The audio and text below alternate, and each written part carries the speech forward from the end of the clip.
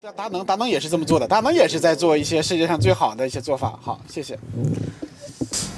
各位来宾，各位同行，大家下午好。谢谢各位的耐心坐到现在聆听我们的演讲。我的题目呢是依托风险预警平台来完善乳制品的质量和食品安全的监管。所以很高兴有机会跟大家分享一下我们在风险预警这方面的一些体会和经验。那么我的话题简单介绍。First, I will be briefing you on Nestle as a company, the end quality management and integrated quality system in dairy manufacturing and application of early warning system. Dairy.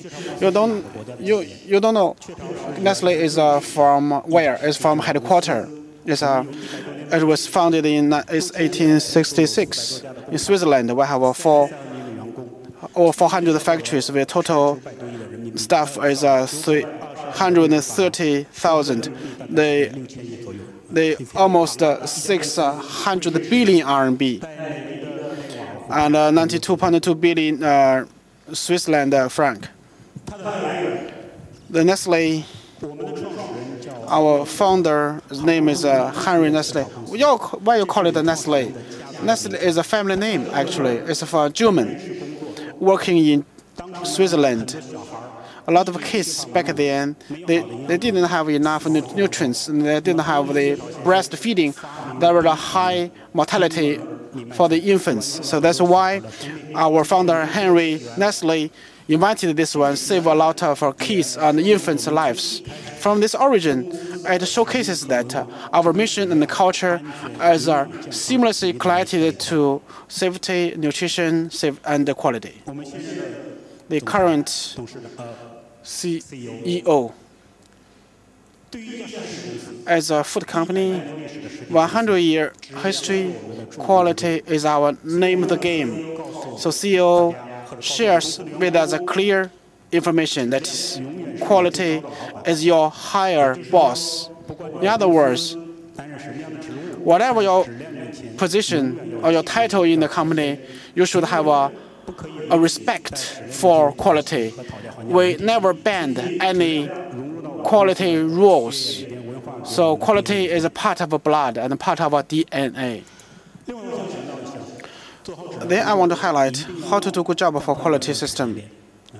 We'll be talking about the whole life cycle. Production and processing is only a small part of the whole supply chain. A lot of hazards comes from the upstream or the downstream distribution. So we're talking about the through supply chain whole process quality management system. From farm to fork. For dairy products, in China, it's a very sensitive issue, to be frank. Dairy products, similar to other products, we'll be talking about the sauce, the sourcing quality for dairy products, as the products for your integrity. Rubbish in, rubbish out. If you don't have good raw material, it's difficult for you to get the good final products. Rubbish in, rubbish out. So we will handpick the prospective suppliers. All the prospective suppliers should go through the scrutiny and review and random sample and auditing, etc., etc. We have one veto system. For instance, for infant formula, we have one ingredient. We call it the dehydrated carrot. For the dehydrated carrot, we're not only talking to the suppliers, rather we are paying visit to the lot, to the farm for the farming of the carrot, whether there is a certain pollution or whether there is a contamination to this land. So we moved even forward. In the production and processing, we should have a good in-process control. You should not rely on the final inspection to check the quality issue. One step by step, you should have the quality is made, rather it's not tested. and checked. So process control is important. We have a lot of statistics tools. Statistical process control, SPC, transforms data into actionable information for consistency, compliance, and continuous improvement of our products. We encourage those tools application of statistics. For the protection of dairy products, for instance, we have this Xuefeng in the Heilongjiang province. This is the factory in Xuefeng. We have the 100 staff. For each and every batch, there will be pre-X works analysis. On the one hand, it's a regulation from the government. Rather, it's not a matter of option for us, confronted with stringent market situation. So you must make sure that the X works products will be 100% safe. So that's the integrated quality system in dairy manufacturing. Then I would like to highlight the early warning platform and the function of this platform in our dairy quality and safety management. On a daily basis, we have a lot of cases. For the food manufacturers, we have a lot of risks coming from external areas. In retrospect, since 2008 and last year, we have the so-called food safety issues and dairy food safety issues for melamine.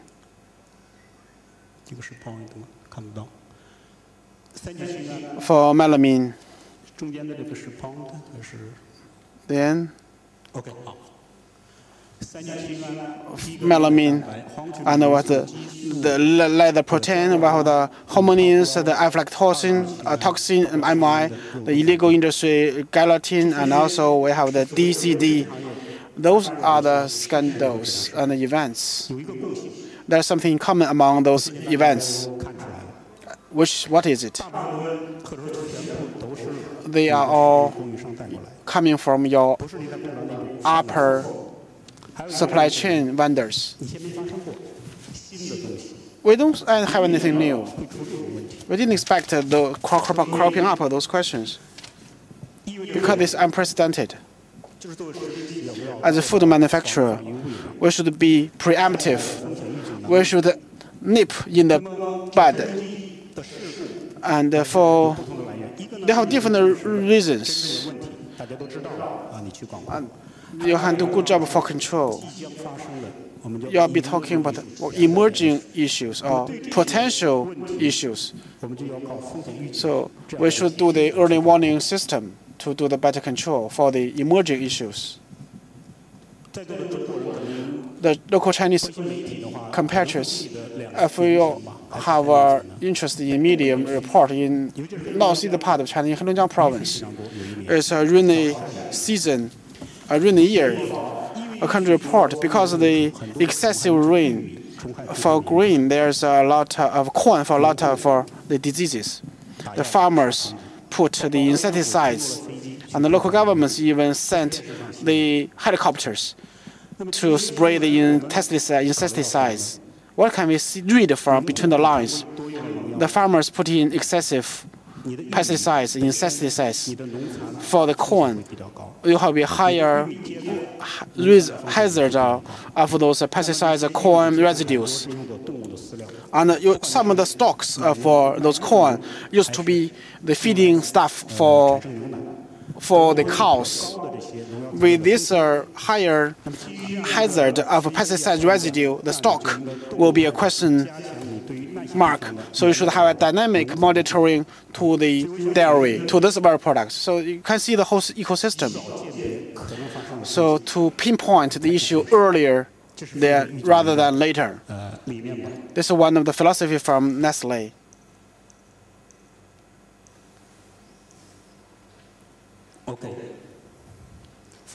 For the early warning principles, everything comes from the quantitative to qualitative change.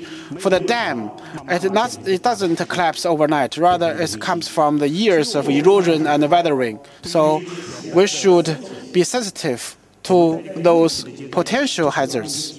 So we should nip in the bud so that it will not evolve into crisis later on.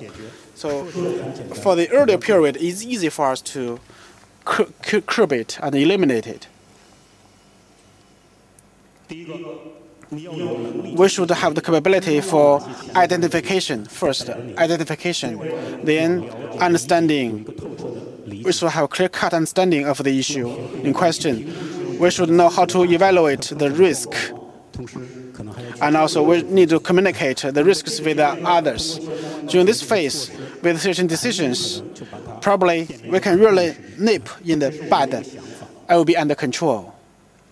Of course, that's the ideal scenario. For Nestle, early warning is about tracking potential issues, hypermarkets, preventing and solving issues, and to supporting crisis situations. We have every link will be connected together.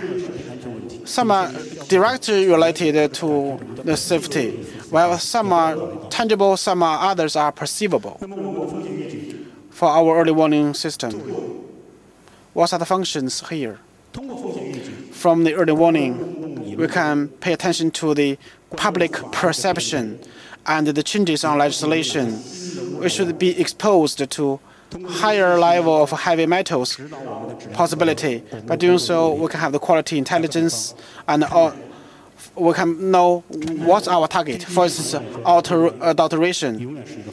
It's the perennial risk. You can see the horse meat gate in European countries. The melamine is long past, and we see the report. We can see the barbecue, the mutton. The barbecue mutton is not mutton, rather is from the rice, or maybe the beef is not beef, rather is the fox meat, etc., etc. That's the report of China last year.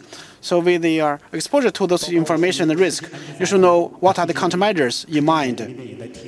And also in China, QSIQ is talking about the possibility of legislation to that. Whether there's risk of kind of the tampering or doping, etc., etc. So for our internally early warning network, we have the 3 sources. We put into place our system. With this system, we should be targeting at the raw materials and the contaminants, and also the risk management. You'll do a good job, but there's still possibility for the emergencies. So we should have the plan B or countermeasures for emergency. We have 3 sources for the identification of new potential issues: people, network, and the data. We have we call it early warning network globally. From a headquarters in Roissy for Switzerland, we have the team there dedicated exclusively to the possibility of those early warning signals. And those signals and the information will be shared among different branches worldwide. And also we have the 170 people for the web scouting work. So we have this team, these 170 people dedicated to that task. And we will be collecting information for the nutrition system, for the packaging, for the micro, for the bio, etc. We have everything. And also we have the collection of data from external sources for UC and other and also the state lab, etc. And also trade unions. We collect the across the board information. And also we have the internet, the scouting, we call it Digimind, with the sensitive word, where a special tool is used to follow the seeds of our information to pinpoint the potential risks. The Digimind is our in-house developed software. With this information, we can have the data mining and the trend analysis. You can see melamine here, and also the outbreak, the small peaks. All the peaks are with certain reasons, and also the double definite. Okay. And also, we have the data analysis, trend analysis. Food work is not easy because there are a lot of unknowns. For instance, for corn, as simple as corn, what are the possible risks? It's beyond for toxin, contaminants, heavy metals, micro, etc., etc. More than you can count. Just like a kind of corn ear, what kind of categories? How to gauge? How to measure? We need a database, a repository, and an information platform. We put into place our internal information platform. Globally, all the lab data will be submitted to this big data. We have millions of data. Cocoa powder, what's the risk? And corn, wheat, and rice, what's likely contaminant easily to get beyond control? For example, the rice, the cadmium contaminated rice due to the water and the soil contamination. So this is a major risk in China. So through this database, it helps us to set up dynamic risk monitor and find the focus, and also the pesticide residue. The new national standard, GB standard, specified hundreds of pesticide residue, and so to different topics, how the experts explain it, interpret it, and this is a very important information platform. And lastly, I'd like to simply share with you in China what's our risk alert system. We have one person responsible for, it's called it's a team, a panel, covering the manufacturer side R&D center and the central lab, agriculture and the legal departments. And they are going to meet regularly to gather, collect, and evaluate every valuable information. What's the impact on our company? Might be a potential risk, and draft the action plan correspondingly. For the sensitive and the critical issue, they will inform the management after gathering this information through the connection with government, with our network and universities and suppliers. We have a broad network. This platform has been established for several years, since 2009, and we established since the Menaming issue. Incident, and at the beginning is exploration. We slowly build up this mechanism and upgrade our capacity, risk alert, including information source, how to report to management this valuable information. And next step, currently we're going to increase the platform efficiency, the efficacy, and communication. Mr. Chen mentioned, Professor, the risk communication is very weak. So we hope to communicate more with the authority, with the industry, with the public for the potential food safety risk. This is the last slide. A simple summary, takeaway, and wrap up. We feel early alert on potential risk is very important for dairy quality and safety management. Expect more and more food companies to attend the risk communication activities, participate in the risk communication. We often say it's like you have a fire at the gate, and it's going to jeopardize the fish in the pond near the gate. So everybody is interconnected, and we need more communication. And lastly, food safety needs a joint control along whole food supply chain, including the upstream and downstream, upstream suppliers and downstream processors. Joint work to ensure food safety. Thank you very much. This is my presentation. 非常感谢。 Best practices. I can understand now, why Nestle is one of the world leader in the food industry. So what you said is really important. More risks are from external. That's true. And what I want to say, our supply chain is as strong as its weakest link. 它的最弱的一个环节一样的强大，所以说最弱的环节决定了我们整个的供应链的强大程度。食品安全和质量应该是一步一步的管理，从农场到餐桌，这是很明显的。非常感谢您分享那个雀巢的最佳做法。一件事情很重要的，时间是很重要的，参与也是很重要的。所以早期预警，应该习惯于获得的，也要期待的一些，当有某些事情会发生的。非常感谢分享这些最佳的做法。有任何人有任何问题吗？雀巢是在讲台上面，它是食品行业的老大，第1名。我们彼此在竞争。雀巢是在某多产品的门类里边是第一，但是达能在其中的有些门类也是第一的。在产品的婴儿食品，你们是第一，我们是第2。但是其他的有些产品，我们是第一，他们是第2。这个并不是一场争斗，我们可以一起解决很多的食品安全的问题。我们当然最后仍然是竞争对手。有问题，这里有一个问题。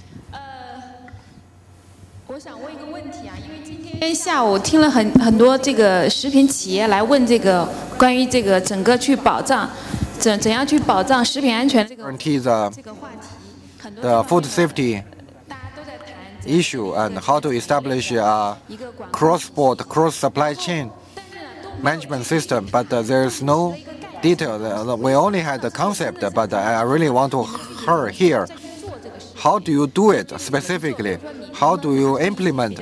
Can you offer some detailed case to share? Some case to share with us. How do you review qualification of the supplier, the raw material ingredient control, and manufacture process safety guarantee? How to do it? What I really want to hear is several speakers, several enterprise companies mentioned about some concept. Hope you how to work toward it and any specific case to share, to talk. In case of any problem, how to control, like even it's like a crisis management, crisis communication, and another question is. Sorry, I forgot it. I answer your first question. It's very hard to answer. How to do it? There are many platforms. For example, Eve talk about the GFSI, the Global Food Safety Initiative. This is a platform. Through this platform, we gather the upstream suppliers, manufacturer, processors information, and the downstream processors gather them together, and the review for the upstream raw materials. There are many systems. Today Danone and tomorrow Nestle comes. Many suppliers have this trouble. So by building this system, you certified one at somewhere, and you are certified everywhere. So this is certification. Another is training. I forgot. China has 440 food processors. 70% of them are less than 10 employees, and so they don't know how. They want to do it better, but they don't know how to. We want to implement, step up the training for them, for these small household processors, and in order to get them out of trouble. So these two examples means we are actioning to make the closer cooperation with upstream, and about the downstream. With GFSI, we have Walmart, Carrefour, and retailers. Through this communication platform, we are also discussing to make our partnership closer. For example, the product traceability, how to align our manufacturer with the traceability of the downstream retailer and to identify the problem. This is an excellent question, but we need a different platform. I have seen a lot of many meaningful actions, for example, GFSI platform. I don't know whether it answers your question. My second question, through some, I discussed with some classmates and friends with some companies, a good,